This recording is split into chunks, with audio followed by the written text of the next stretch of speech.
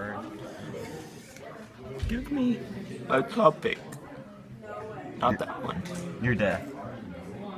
So, tomorrow, when I am born, I won't die because I had a new life fixed to my heart and my mouth started to breathe again, so I just came out and the window opened and then the door closed and I couldn't find my way out, and so I was there.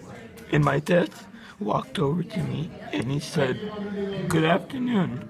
What's your name, Jackson?" And I was like, "I don't know anymore because I'm alive." And my birth boy came out and said, "Good morning." But it wasn't morning, it was afternoon, like the death boy said. And I started to run. And I ran towards him. And he died. Good night.